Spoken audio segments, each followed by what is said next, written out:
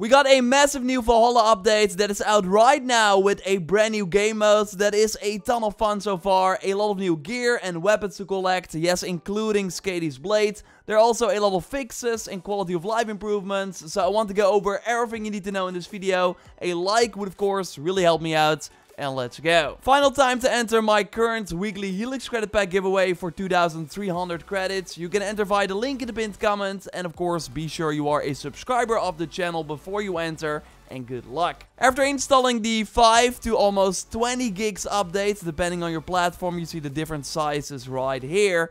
If you then load into the game for the first time, you will see a pop-up saying that the Mastery Challenge game mode is now available. And also that Vaughn's shop has a new armor set available. But only if you mastered the first River Raid pack, so likely completed those missions that came with those River Raids. I will touch on this armor set in a moment. Let's first go over the Mastery Challenges, which will be available after reaching power level 221 and doing one story arc in England.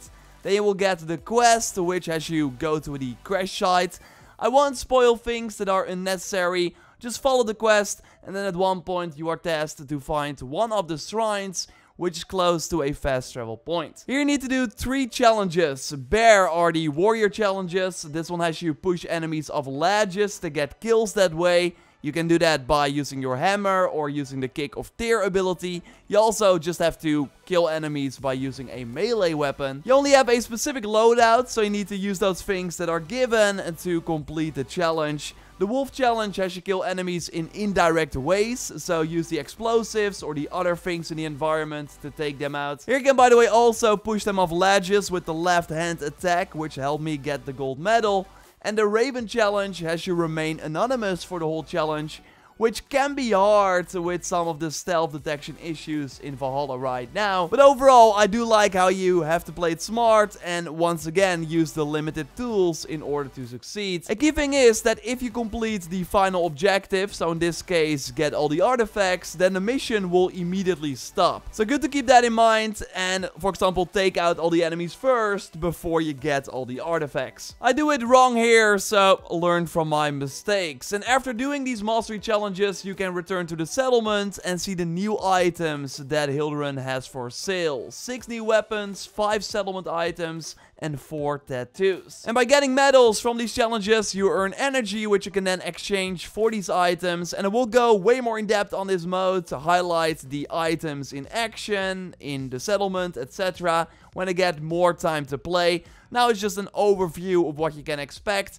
I really like it so far. There are 15 challenges in total, which is quite a lot. And we of course also have that mysterious door. Like, what is behind that? So when we know more about that, I'll of course let you know here. What is already good to know right now is that there is a time-limited challenge in the Ubisoft Connect time-limited section for the Skady's blade. Yes, the Frozen Axe is now finally obtainable in the game. And you can get it for 1 week only by simply playing this new Mastery Challenge mode. You need to complete 1 Mastery Challenge with the gold medal and then go to the Ubisoft Connect section, claim the prize, and the weapon will be yours. It's not good or anything in terms of stats, but it of course looks amazing and it's a weapon we've been waiting for a long time, so awesome that it's finally in the game. And more new items are added to Vaughn's shop for the River Raids, and you see them after completing the first River Raid missions. Every piece costs 450 supplies, so you need 2,250 supplies in total. And as I noted in my previous video, they increased the amount of supplies you can get when doing a heavy river defense mission. Then every crate will give you 60 supplies instead of 50. But the sad part is that they did not increase the amount of cargo you can carry. So at one point you will have 360 supplies, and the next chest will of course only give you 40. So yeah, you're only saving 1 crate per run. First you needed 8 to get to 400, and now you need 7 to reach 400 cargo. So yes, it will take some time to get the full armor set for sure. From what we unlocked so far, it looks awesome, and it changes when you upgrade it at Gunner as well. The helm is completely unique, and I think it looks awesome. The rest of the armor set seems to be inspired by the St. George's and the Fane set, which I think is fine for a random new armor. Like, I prefer this over no new free armor at all. The perks seem pretty good too. We'll go more in depth on it in a future video. Overall, I'm happy that we got a good reason to boot up the river raids again. Now let's move on to the new skills. When you open the skill page for the first time after installing the update, you see the 3 new nodes appear, which brings the max level to 430, by the way, right now. So what I did is go to some altars in Ireland that I still had left over to get some skill points. You can also just reset some nodes that you don't really need to immediately unlock the new skills. The Mounted Archer is awesome because it lets you use abilities when on horseback, like Fire Strike to get the flaming arrows while on horseback. You can also now just ride into a camp, do the focus of Nornir to slow down the time, or take out multiple enemies with the Mark of Death ability. Like, this totally opens up some cool new possibilities. Shieldmaster is amazing and totally a must if you love using shields, as Eivor will turn to the enemy that is attacking, so switch directions, which is really good. While first we thought it was only for arrows, turns out it's for melee attacks too. So you're basically in autopilot. Also when 2 enemies engage and attack from both directions, you just block them easily. It's especially awesome with a heavy shield, like you're blocking everything, arrows, rocks, melee attacks. It totally fits the Shield Master name. Unstoppable throws enemies on the ground. If you run into them in combat, it will cost a small bit of stamina though, but it can be quite handy to get some crowd control going when surrounded by a lot of enemies. It doesn't really seem to work when locking onto a target though, so good to keep that in mind. Like, this enemy won't budge, and knocking enemies off a ledge also doesn't seem to be possible, but still a pretty nice new addition. And we also got a ton of fixes and quality of life additions. One big one is regarding the runes. First, the menu of course looked like this, and you could not see more than 100 runes in this menu. So if you had more than 100 runes, you could not use all of them. Well, after the update, you already see that the menu has changed, and now you can see 300 runes in total. It does take some time to load for me though, but that's likely because I have a ton of these runes. You see footage here from Joyce, where she can more easily switch between the slots. We can now finally sort runes, something I always wanted. You can sort by lost looted, by upgrade level, so then you see all the great runes first, but still the runes of the same name under each other. And you can also switch to category, which shows all the runes of the same name under each other, including the great, regular, and minor runes. You can also unsocket one rune with a press of a button, or unsocket all of them with one press of the button. Really convenient. You can also see which rune is on which item. As someone who spent way too much time in the rune menu, this is all amazing. Now I hope they add new runes based on recently released perks, and also give us like better ways to get the rune that we want, so we can really like go, hey, I want this rune, okay, I need to do this and this to get it. That would be great. If you got the map pack from the Helix store, including like the opal, then this should now also appear in Ireland. So the map looked like this at first, but now after the update, you indeed see a lot of like opal icons on the map, which is also great. First, we would have very unrealistic dates in the owned section, where it was noted that you got particular items in 1970.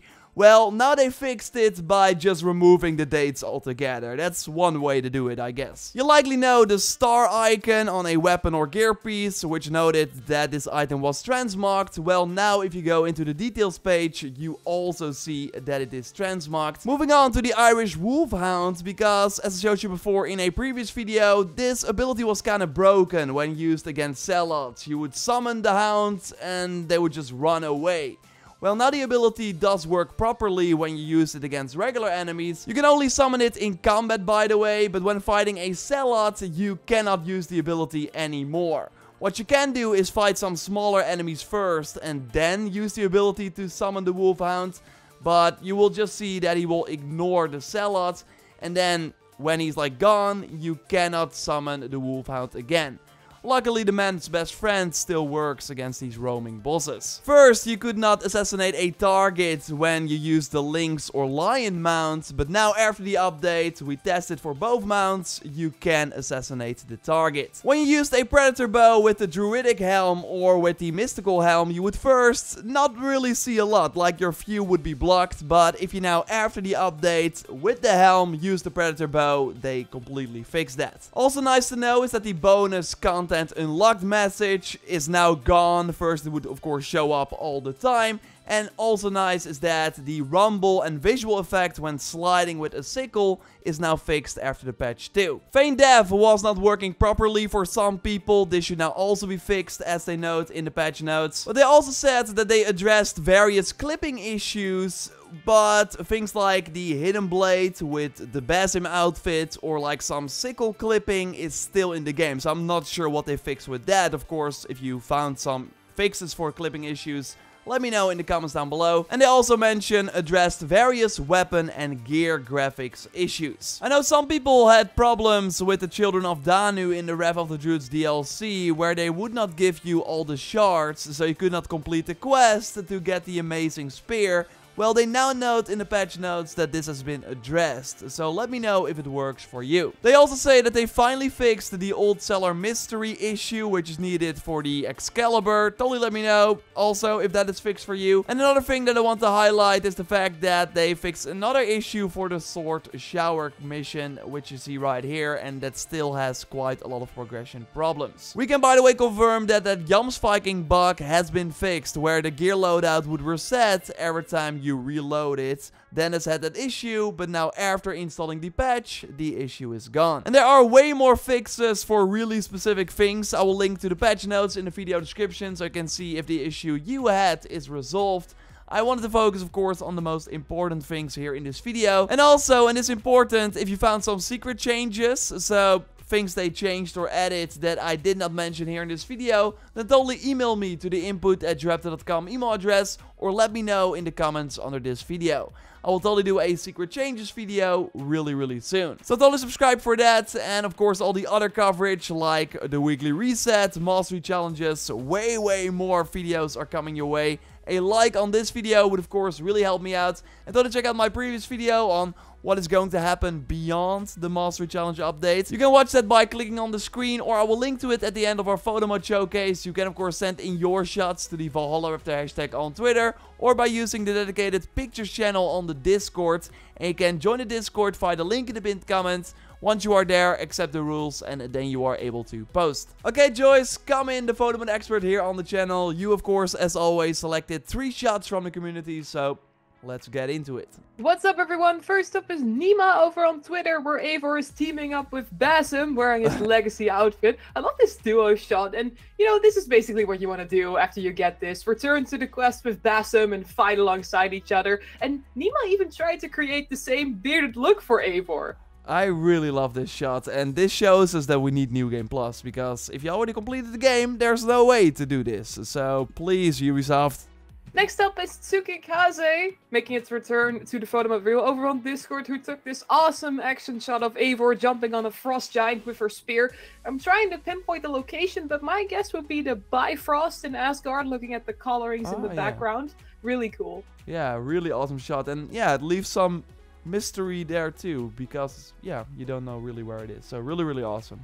And finally, we've got KP over on Twitter, who took the Muspelheim wolf for a ride with Eivor, also wearing the Basim outfit, looking very mighty and ready for action, while the eye of the wolf is like really glowing red. Wonder if we can bring the wolf through the portal, you know, when it arrives. Yeah, maybe he will finally feel at home. Aww. Of course, share your shots, especially from the Mastery Challenges. If you got some cool pictures, let us know and share them our way. Or yeah, send them our way, I should say. Subscribe for more Valhalla content. We will have a ton more videos coming your way. And don't check out our previous video on what happens beyond this update by clicking on the screen. For now, we'll speak to you next time. Goodbye. Goodbye.